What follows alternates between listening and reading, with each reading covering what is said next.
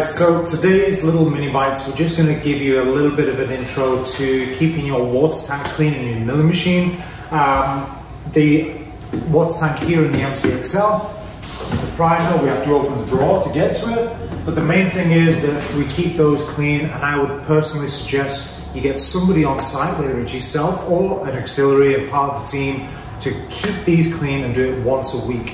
Create a log and make sure that you keep them clean once a week so that you keep all of that gunk that's been drilled out of those blocks from causing problems while you're milling out. If you have a regular cleaning protocol, it's going to keep your machines working better and also keeping it clean. So as well as focusing on taking this out, washing, unscrewing it, popping the right Dentistech in, following all the rules. Personally, I would say add a little bit more Dentistech. It's not cheap stuff, but it will keep your burrs lasting longer, and it'll make sure that you machine the motors wear better, in my opinion. I would say, where people keep it lower sometimes, I would go on the higher end of adding the Dentistech for the purposes of whatever block that you're using. Other than that, inside, definitely as part of the cleaning regime that you're going to put in place for your staff, make sure that they keep the inside nice and clean as well. There's nothing worse than seeing an MCXL or a Primemill that's not being looked after well, that the inside's all white and crusty.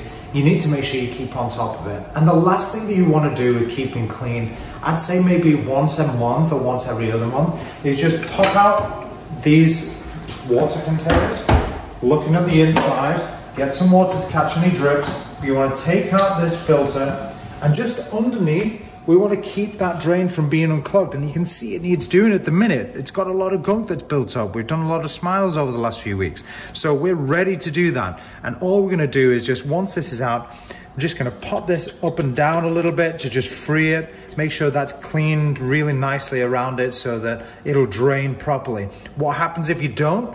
Especially if you're using a lot more things like PMMA will block that up, and then you will end up where the whole thing will flood. So make sure you keep on top of your water container, making sure the filters are staying nice and clean as well, but also keeping the inside of your machine working well so that everything drains well, everything lubricates well.